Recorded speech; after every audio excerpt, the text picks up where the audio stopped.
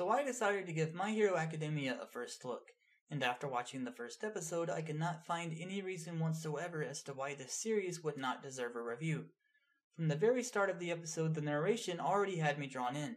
I found myself getting more and more engrossed in the story as the plot developed. And the constant struggle of Izuka not having his own quirk developed and still chasing after his childhood dream to become a hero gave me the anticipated feeling that could he possibly develop it later? And I'm not going to lie here, guys, it did have that Naruto feeling at first of being the outcast, but I immediately discarded that thought. As far as the animation goes in the series, it could not have been any better.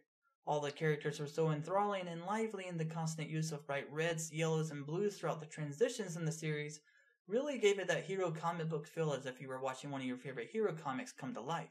All around, Boku no Hero Academia is a wonderful addition to the season of 2016 anime. If you haven't seen episode 1 yet, you can check it out on Crunchyroll.com. Thanks again for watching, everybody. Don't forget to like and subscribe if you liked my content. And until next time, I'm Hikikomori-kun, signing out.